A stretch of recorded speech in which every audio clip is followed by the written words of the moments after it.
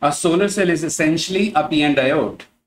To construct P segment and N segment, we use material whose energy gap lies between 1.0 electron volt to 1.8 electron volt.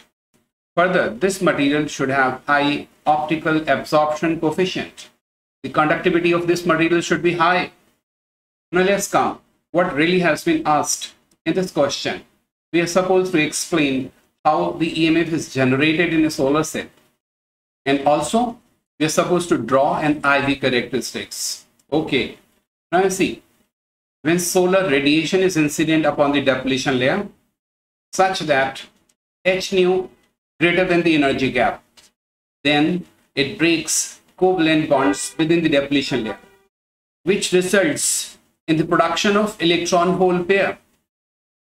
Dots represent the electrons and the small circle represents the hole.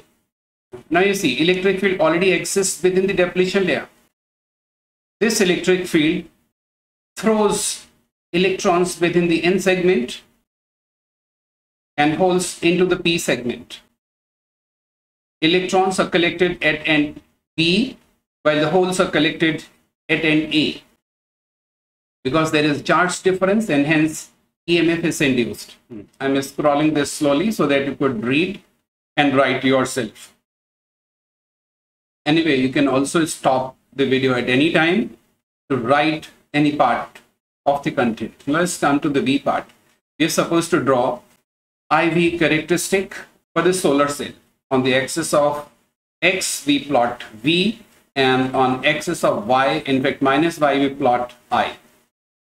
And for this case, graph is in the fourth quadrant, and it turns out to be a curved graph like this.